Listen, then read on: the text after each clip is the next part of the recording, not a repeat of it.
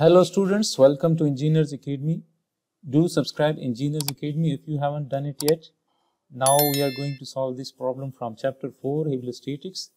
The problem says that determine the moment of force F about point O. The force has a magnitude of 800 Newton and coordinate direction angles 60, alpha is 60, beta is 120 and gamma is 45 degrees. Express the result as a Cartesian vector. So first of all, we are given the force F in terms of alpha, beta and gamma, that is the coordinate direction angles. So we can say that F vector is equal to F cos of alpha I plus F cos of beta j plus F cos of gamma k. So now F is 800, the magnitude is 800, so we will write that this is 800 cos of alpha, alpha is 60 degrees, plus F is again 800 cos of beta, beta is 120,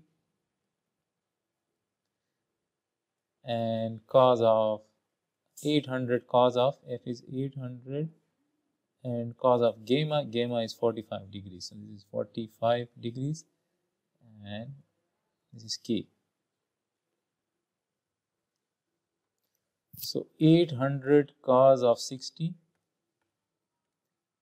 this gives us 400 I, 800 cos of 120, 800 cos of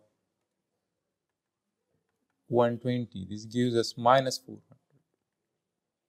So this is minus 400 J, and then 800 cos of 45, 800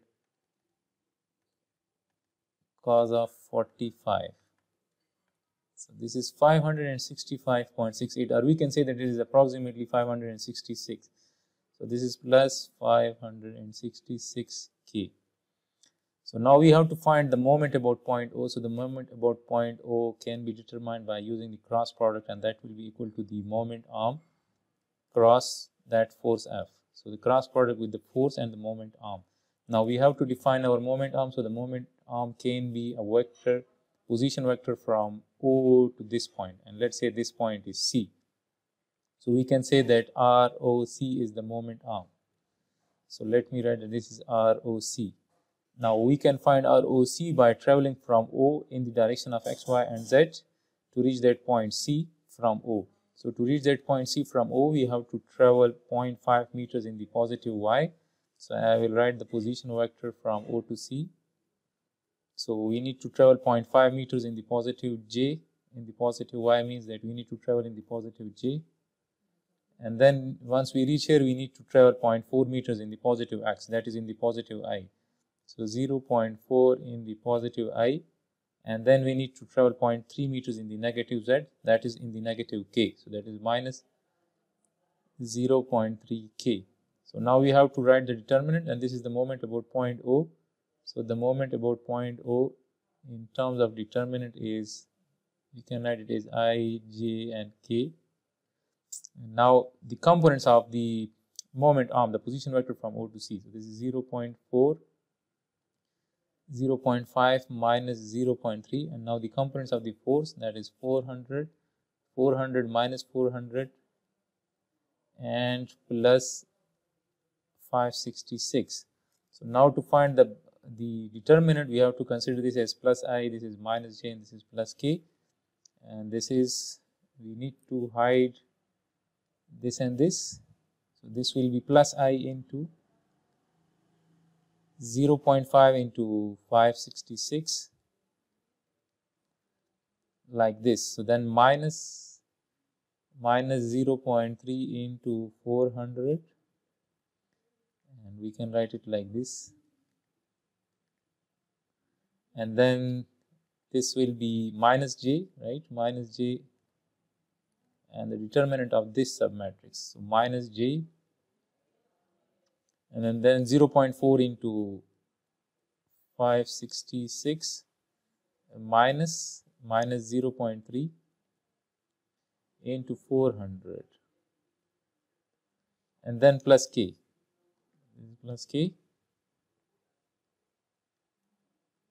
So 0.4 into minus 400 minus 0.5 into 400.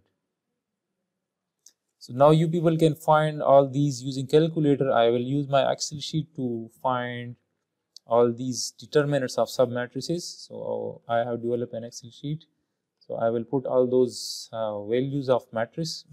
This is 0.4, 0.4, 0.5 and minus 0.3 and then 400, minus 400. This is minus 400 and this is 566.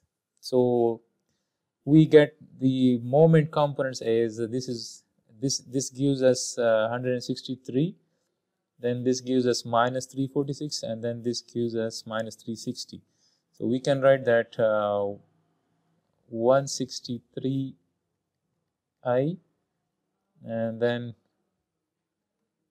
this is minus 346, so I will write minus 346j and then minus 360k, minus 360k. So this is the moment about point O due to that force having this alpha, beta and gamma. So this is the solution of this particular problem. I hope this will help you in your learning. Do subscribe Engineers Academy if it helps in your learning.